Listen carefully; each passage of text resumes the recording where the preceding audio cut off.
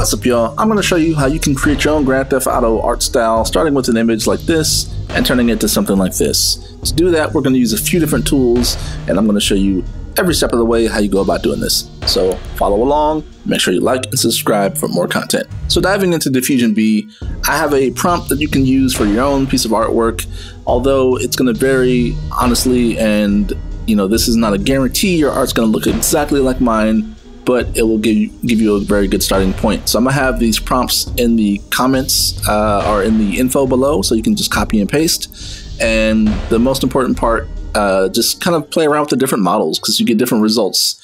And some of the models that are available, again, aren't necessarily, they'll have some not safe for work content, let's just say that, right?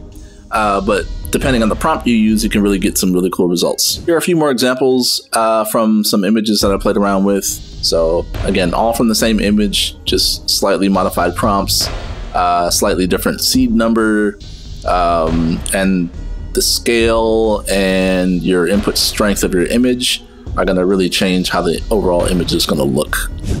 So I'm going to use this Jonathan Majors image, and I'm going to make sure in my negative prompts here, the things I don't want to see, I'm going to say not safe for work.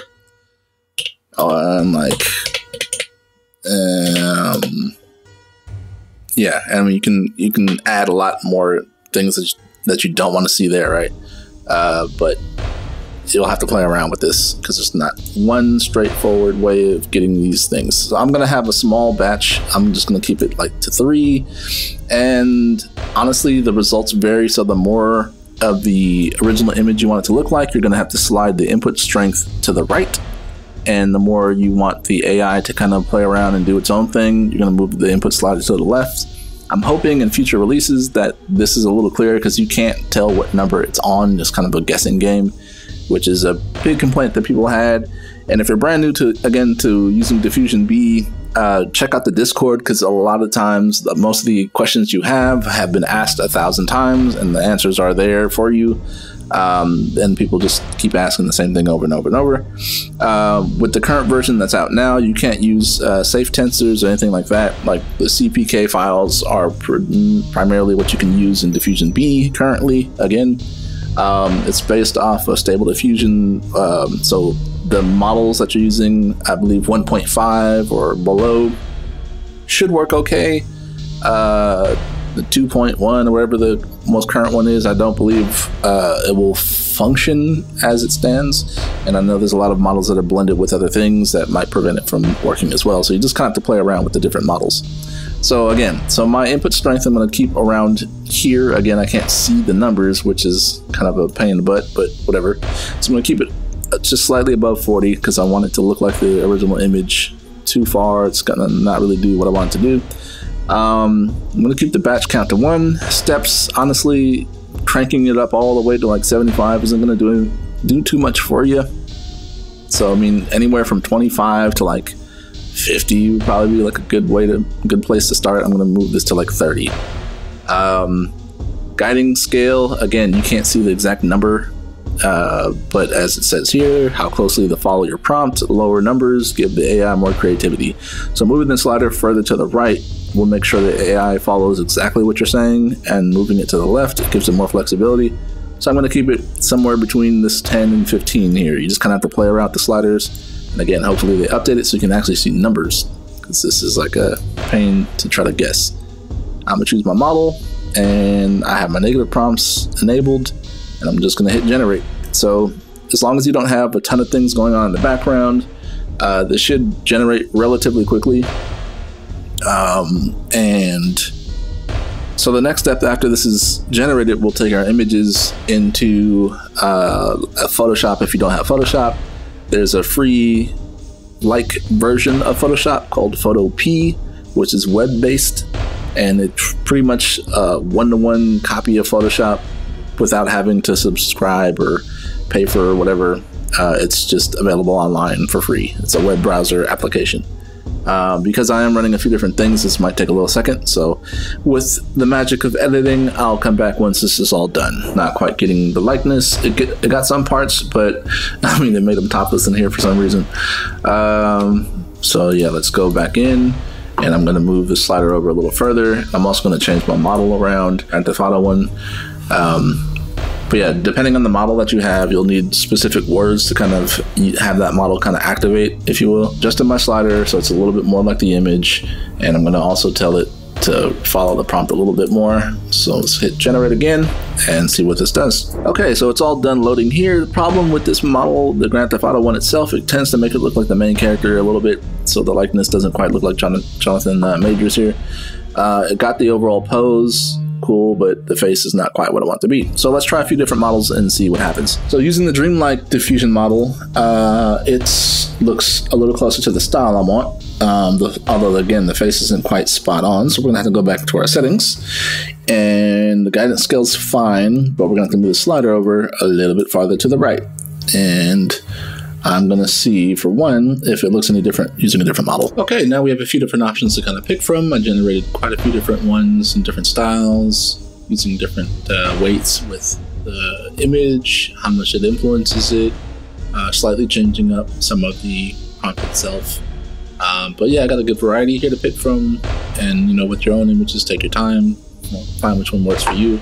I'm just going to download one right here, say save image. So I'm going to save this to my desktop. Again, like I said, I'm going to copy this prompt. I'll come back to that in a second here, and I'll have it in the description.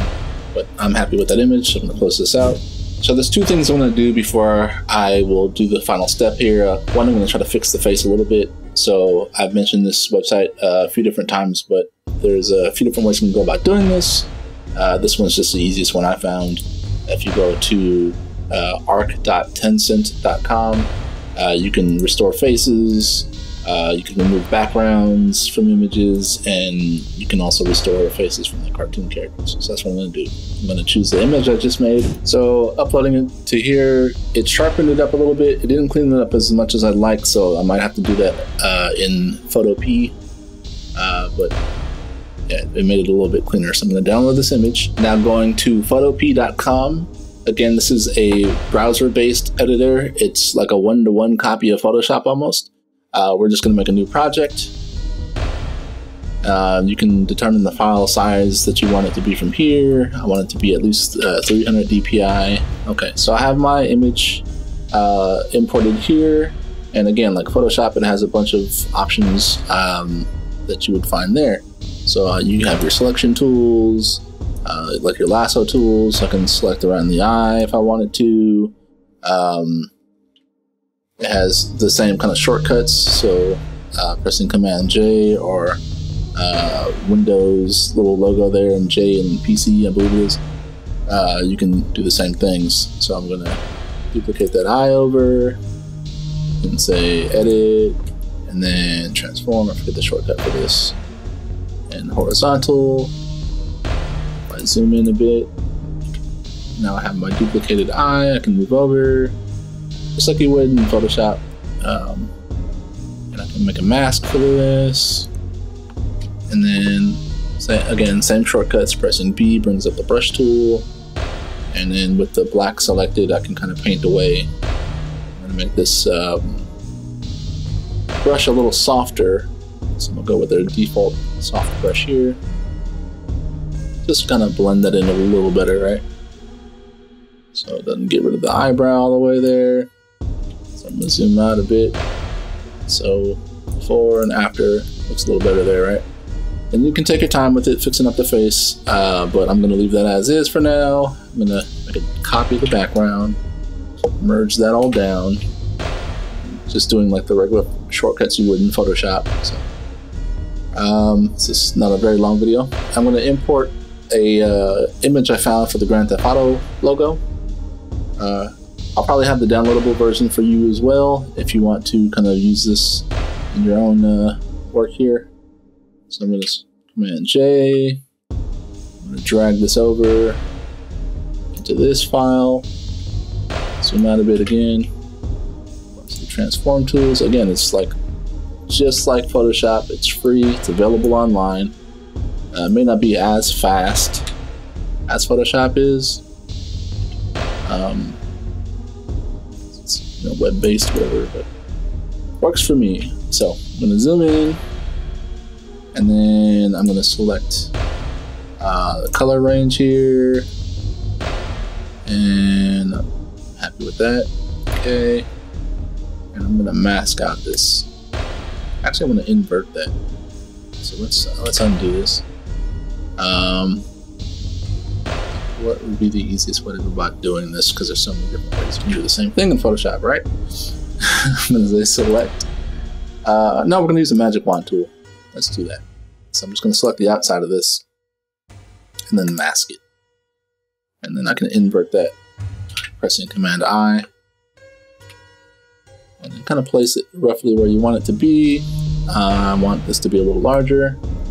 Scale that up a bit. And then using that same mask, I'm happy with that area roughly, right? With the same mask still selected, I'm gonna bring up my brush tool by pressing B. And then with black selected, I'm gonna choose a hard brush for this. I'm gonna kind of just paint away the lettering where I don't want it to show. And because it's a mask, we can hide and bring stuff back. Just using black and white as our foreground and background colors.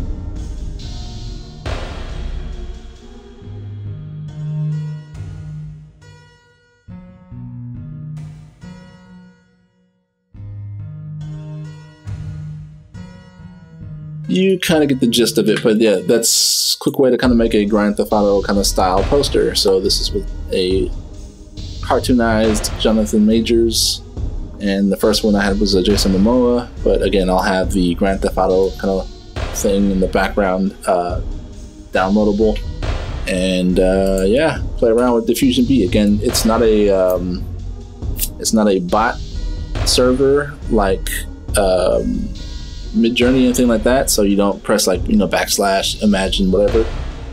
It's an actual application you download from the GitHub server, and you can install it locally on your computer and run it that way. And there's a whole lot of different models you can download and play around with. So hopefully this was a little clearer and pretty straightforward. But yeah, once you're all happy with this, you can save it as you would anything else like in Photoshop. So save as, you can export it as a Photoshop file. You can export it as a PNG, a JPEG, etc., etc. So I can say PNG, and you can play around with the height and all that good stuff. Now I have a custom image saved on my computer.